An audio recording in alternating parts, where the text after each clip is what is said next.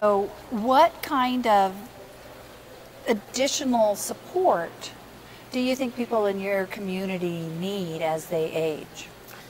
One of the big things is many of us will assume that an institution or a service provider is not going to be welcoming us unless they overtly say, we welcome you.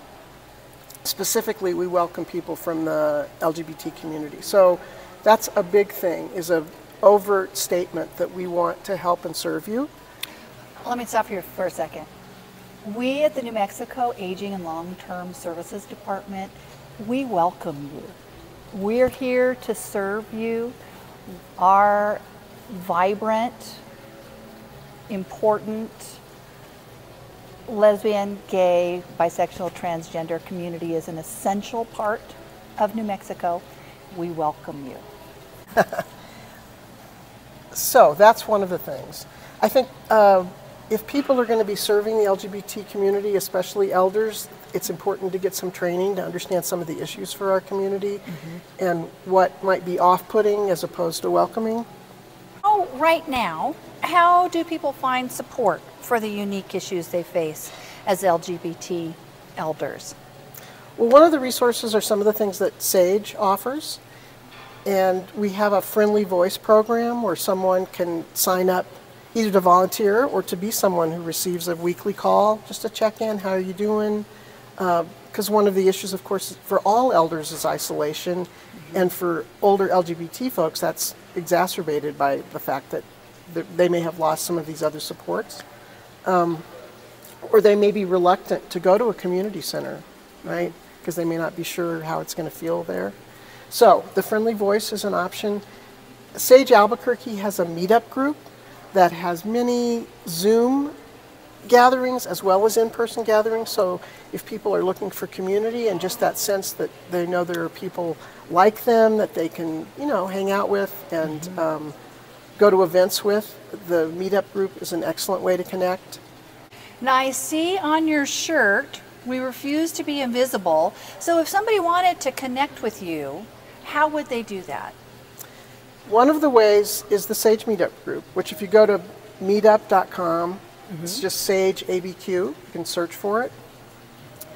We have a website, which is sageabq.org, so you can go there to look for more information. And there's an email address, which again is sageabq@sageabq.org. So those are all ways to find out about us.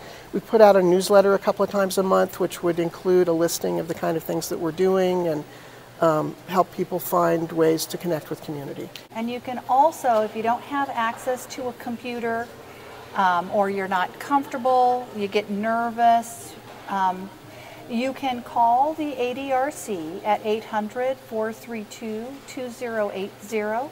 And our options counselors will help you make those connections over the phone as well.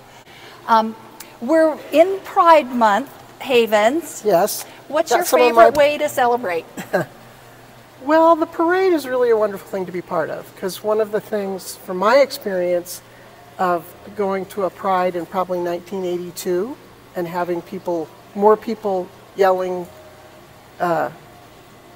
negative stuff at us than there were those of us in the parade. And now the parade has become a celebration, and the crowd is so supportive and accepting. There's just something that's a wonderful feeling. Right. So straight people who aren't lesbian, gay, bisexual, or transgender, are they welcome at these celebrations? Oh, absolutely. I mean, that's one of the great things about Pride. It's lined with so many people, such a diverse representation of the whole Albuquerque community, and that feels great.